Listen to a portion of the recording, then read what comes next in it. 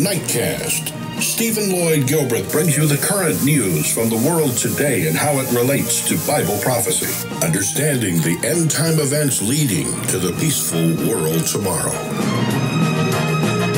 Ladies and gentlemen, Stephen Lloyd Gilbreth. And good evening, friends. Welcome to this Wednesday night, November 4, 2015 edition of Nightcast. Our opening story tonight, friends, the UK has halted all flights between Britain and Sharm el-Sheikh in Egypt, saying that there is a significant possibility a bomb caused the Russian plane crash at the weekend. British holidaymakers who are in the resort will be returned to the UK. Foreign Secretary Philip Hammond gave us that news. Flights had earlier been delayed as a precautionary measure after information had, quote, come to light. Russian Airbus 321 crashed on Saturday, killing 222 people on board. Frank Gardner has this opening report. Britain believes it may well have been a bomb that brought down this Russian airliner over Egypt on Saturday, killing all 224 people on board. A statement from 10 Downing Street today said that while we cannot say categorically why it crashed, we have become concerned that the plane may well have been brought down as a result of an explosive device. Safety will always be the priority, and that is why the Prime Minister last night called President Sisi to express concern and to ensure that the tightest possible security arrangements were put in place at Sharm el-Sheikh. The Russian-owned plane, full of returning holidaymakers, left the resort of Sharm el-Sheikh bound for St. Petersburg, but 22 minutes later, it suddenly fell to earth in the Sinai Peninsula. Egypt's President Sisi is due to meet David Cameron in London tomorrow. It's emerged the two men spoke last night to discuss security arrangements at Sharm el-Sheikh airport. Clearly, the British government still has concerns. One possibility being studied is that someone, not a passenger, may have smuggled a bomb through this airport onto the doomed plane. Today, the jihadists of Islamic State's Sinai branch claimed, for the second time, that they brought the plane down. Egypt dismissed this as propaganda. But for the thousands of British and other tourists recently arrived in Sharm, this latest development will be deeply troubling. British flights home are now on hold, while a team of experts reviews the security at the airport. Their assessment is expected to be completed later tonight. Frank Gardner, BBC News. Friends, passenger Sarah Cotterill and her daughter, she said she and her daughter were preparing for a long wait at the airport. I'm Sarah and I'm here with my daughter Abby. We're at Sharm Airport. We were meant to fly back with EasyJet to Gatwick this evening, but our flight's been grounded because of security concerns. We were stood in the queue waiting to get on the plane when they told us to all go and sit down because we weren't going anywhere. Go on, you can say. My friend Lauren messaged me saying all the flights grounded, so I went on the news and then they were. And we don't know how long we're going to be stuck here for because nobody's told us anything at all really, so we've just got to sit and wait, but it looks like we're definitely going to be here all night. And friends, in this next video, Ibrahim Mustafa, a BBC journalist in Sharm who was due to fly back this Saturday, said the picture for visitors was not clear yet.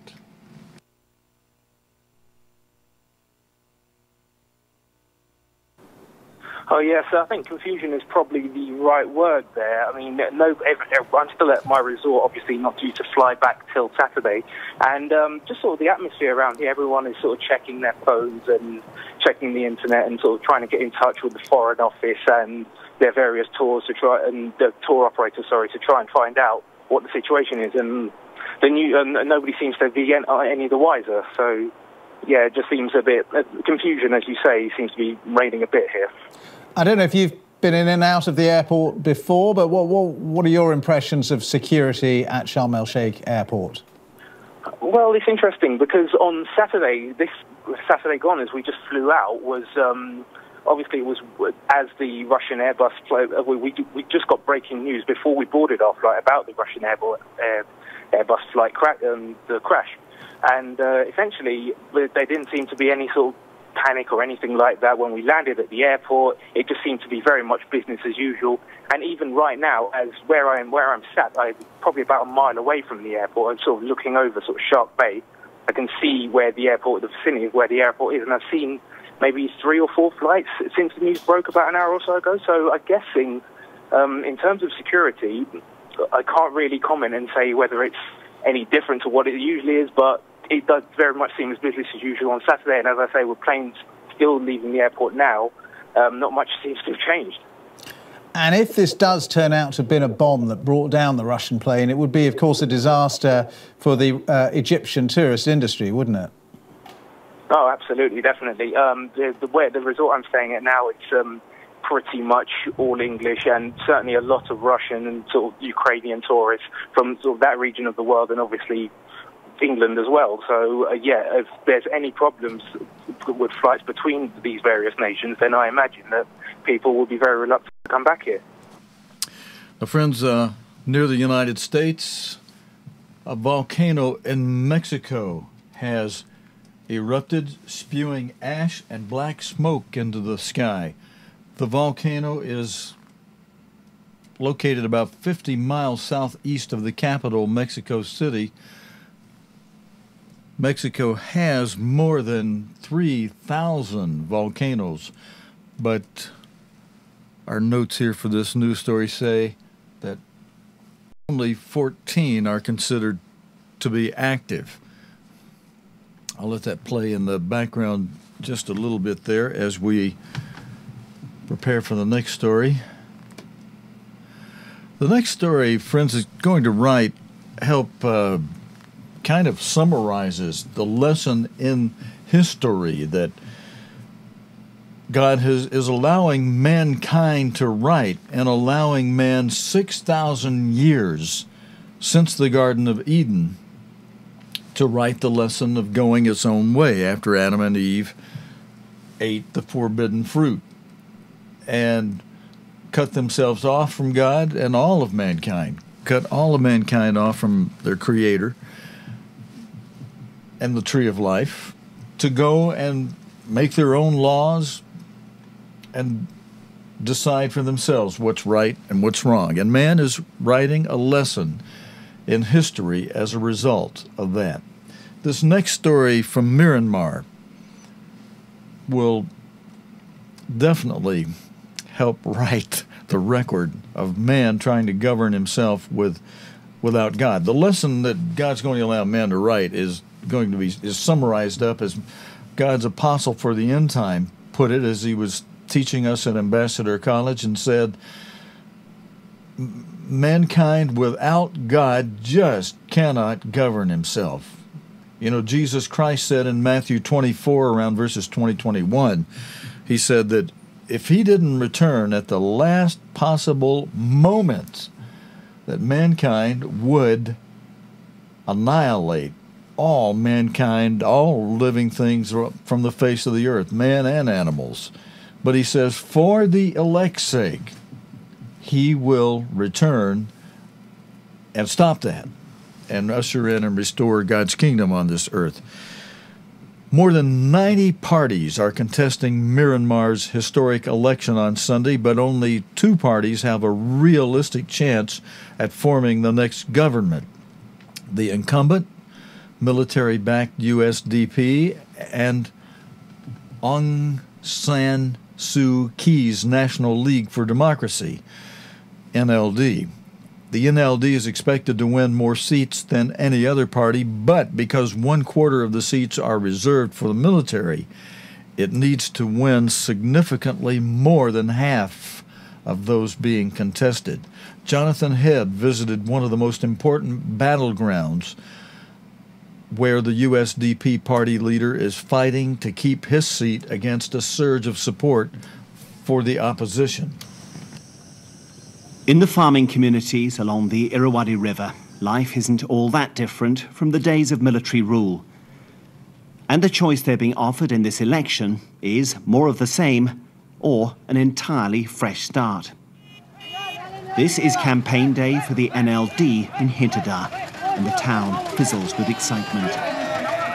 There are no big political names speaking, but people have arrived from surrounding villages to hear a popular band and to bask in the party's heady promise of change. On stage with them is local activist Nguyen Thanh. He runs the town's biggest formal clothing shop. Couples come here to buy their wedding costumes. He's unimpressed by the changes that have already happened in his country. They are offering fake change. Here in the rural area, we see that the progress they talk about is fake. People are facing real poverty and limited job opportunities. They are trying to control this country by offering fake development. I found few in this town who would admit to supporting the government's party, the USDP. But this may be deceptive.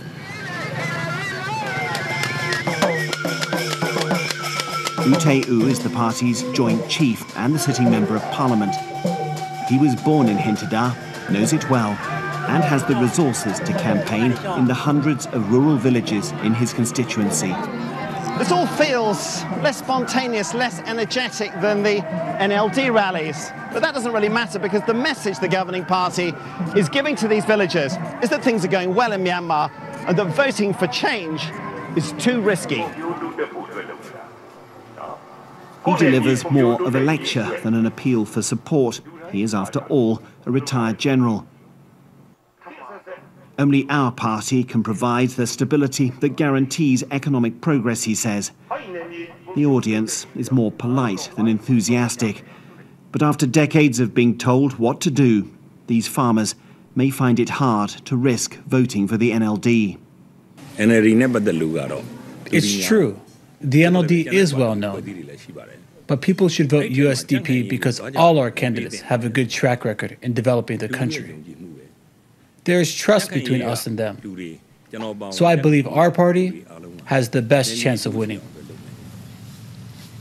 Away from the party organisers, though, the NLD's simple message of hope might be catching on. Nguyen Thanh and her husband are landless farm workers. She had little to say about the election.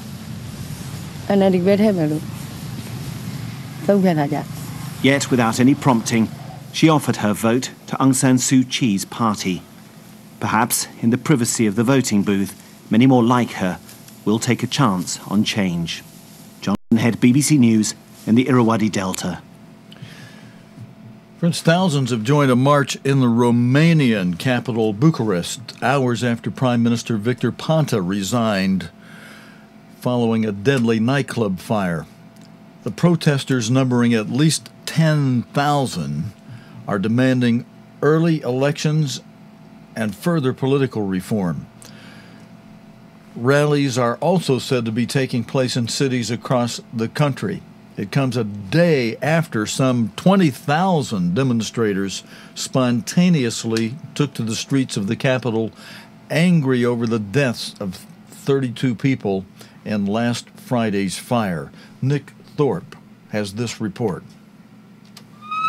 The fire that cost 32 young lives was started by fireworks used by a heavy metal band during their stage performance last Friday night. 400 people were in the basement venue at the time. There were only 2 narrow exits. One was blocked. 130 people are still in hospital, mostly being treated for burns. The first funerals have been held for the victims. On Tuesday night, a nation's mourning turned to anger. Against a political elite many protesters blamed for endemic corruption, the ease with which permits can be bought for venues unsuited to mass events or to dodge safety regulations. Much of the anger focused on one man, Romania's youthful Prime Minister Victor Ponta. He's been under pressure to resign for months after Romania's powerful anti-corruption agency brought charges against him. In the wake of the fire, he threw in the towel. I can carry any political battles, but I can't fight with the people. This was a tactical retreat by the Social Democrat-led coalition government rather than a surrender. Exactly a year ahead of the next scheduled elections, stepping down now gives the governing parties time to regroup and reorganize. More demonstrations are likely as the crowds keep up the pressure, not just for early elections, but for more responsible government. Nick Thorpe, BBC News.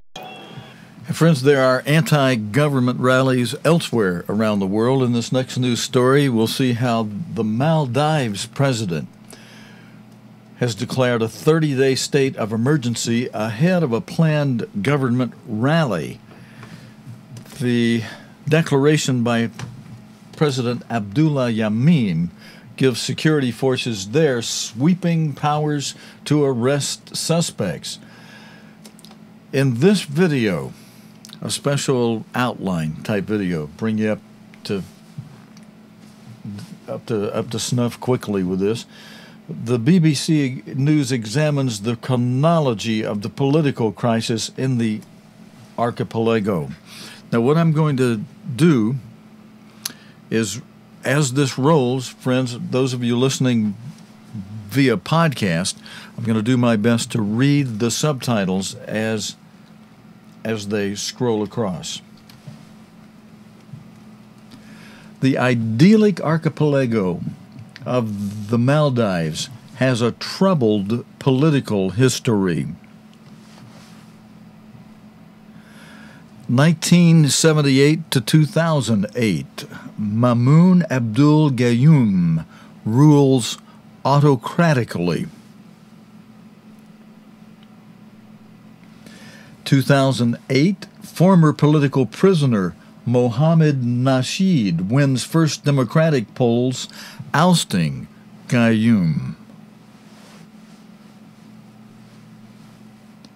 In 2012, Nasheed was forced from power in a coup. His deputy took over.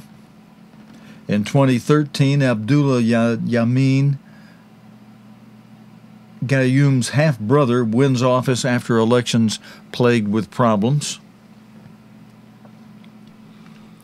And bringing us up to date, March 2015, this year, Nasheed imprisoned for 13 years for terrorism, provoking international condemnation.